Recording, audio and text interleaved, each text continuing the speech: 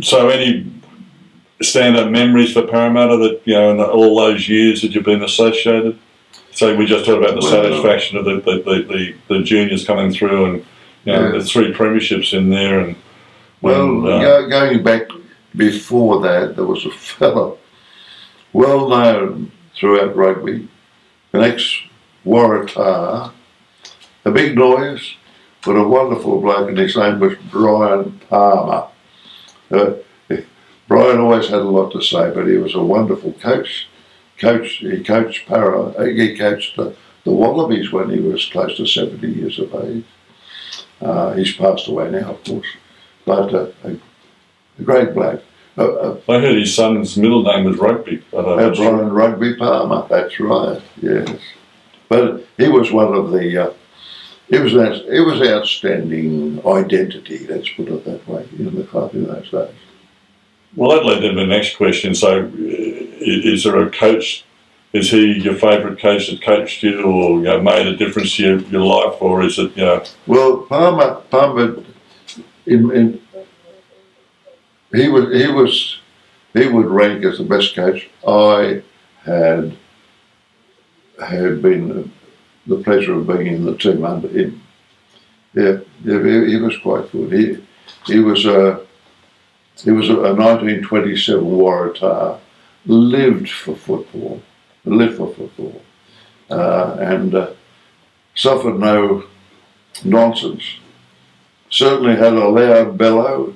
You could hear him from here to Wynyard Station, but a good bloke. I guess now moving to the professional game and having played in the Bledisloe Cup against New Zealand and that, what do you think about professionalism, and how do we ever going to beat the Kiwis? Or is that there's an acronym in there? There's a lot to say about that. First of all, about professionalism. Professionalism was something that had to come because the Australian or World Rugby Union was advancing and demanding so much of players. That much that they couldn't afford to possibly keep up with the program that the home unions or the rugby world circles could do. It would come to a stage where if the game didn't go professional, the fellas would have to give it away and say, well, I can't put up with the program. Who's going to pay me? How am I going to live? I can't live on love alone, on rugby alone. So professional football had to come. And now, or put it this way, in the olden days, we would average about 3 test matches a year. We would see England come over to Australia once every 10, maybe 20 years. We'd see the Springboks used to come over to Australia, play a series of games in Australia before going on to the main, their main part of the tour, which is New Zealand.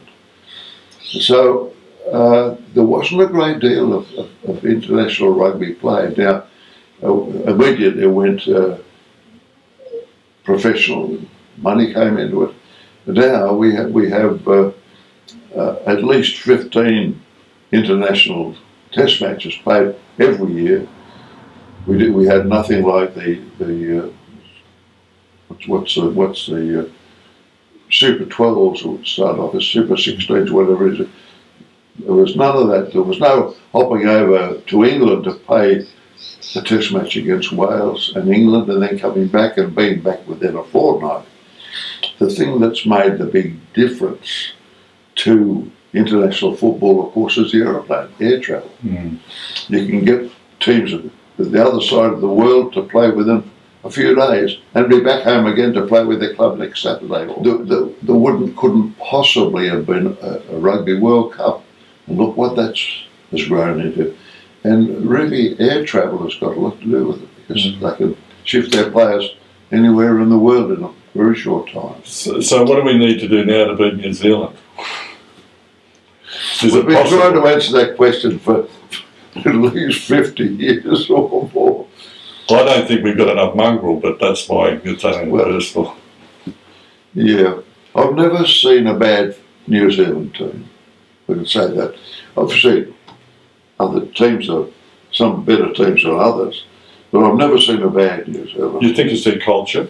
Is it, you know, because it's one nation, one team type thing, or? Well, it's in their blood. It's, I mean, it's like winning a war, winning the Bledisloe Cup, and there's never ever any thought in a New Zealander's mind that they're going to lose it. And this is a big thing. It's almost as if it's shameful to lose an international game. And they've lost a few. I've never faced off against the haka. Is the haka, how do you feel when you're eyeballing? I thought they should ban that. That's terrible. To make the opposition face you with their eyes hanging out and their tongues out there, and it's a definite advantage, and I think it should be shut out. Now there's many that will say, well, it's just entertainment, but not to the. They're building up their what is it? They're building up their attitude all the time. And you can't deny the fact that that is the case, because by the time the ball is kicked off, these blokes have worked themselves up into this, and they never take a time to warm up. They say, oh, it's only warming up time. First 10 minutes, just warm up. No, not so with the All Blacks. The All Blacks did that warming up with the haka. And so it gives them 10 minutes of really top. They've got the aggression, they're ready to go. Parramatta, the modern Parramatta, where do you think we're going with that? I mean, we've seen improvements in the last 2 or 3 years, but we've got a lot to do. So have your feelings about that as being patron?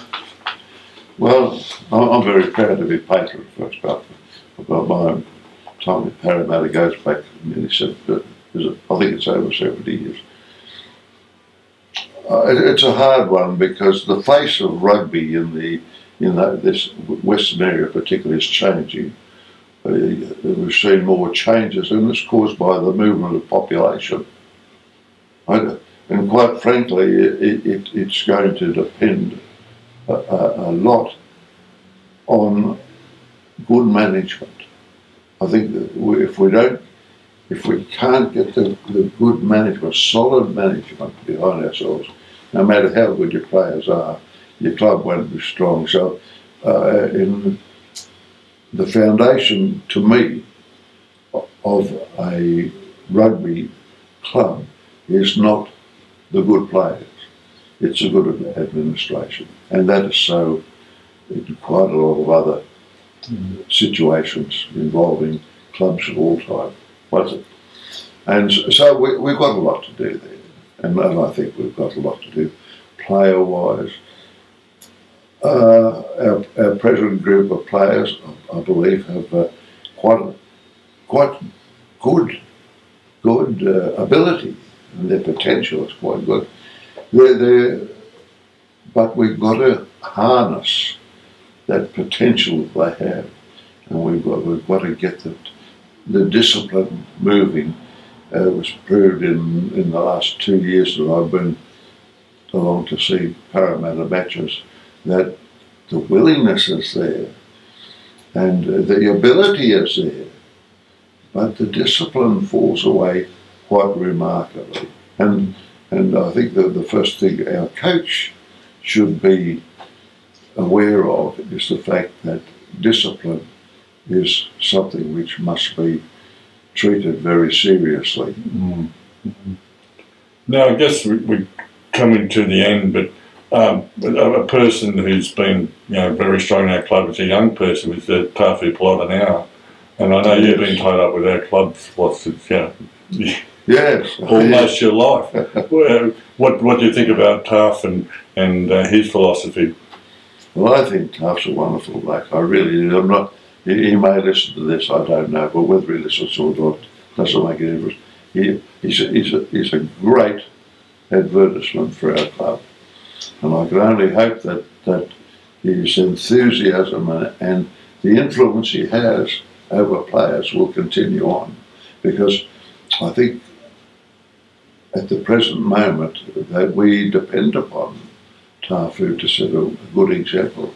He is doing so, and we want a few more Tafus around. They wouldn't go astray at all in our club at the present time. Okay, Eric, in closing, you've led a great life, and you are one of the true gentlemen of rugby. And is there any secrets you want to share with us? As I know you're aiming for 100, because fewer people live past 100, but is there anything that you could impart to us or would like to say? Or no, that's the hardest question you've asked me all day. No, I think the good Lord gives us all a good life, and if we look after our lives as we've been given it, we should be very happy. And it's up to ourselves what we do with our lives. We can't throw the blame onto someone else if we're miserable, if we're not enjoying life. That's our own fault. But I think that's as fair enough answer as I can give you at the moment. Anyway, the question of life will answer itself, isn't it? But what advice would you give to a young player starting out like you, with 15 years of age and the journey it's taking you, and weird through your rugby is weird through the whole of your life? Well, he won't go through it because there'll never be another period like I have. But no, I admire the kids who can play sport, no matter what sport it is. Play it cleanly. Don't have any smudges on your reputation.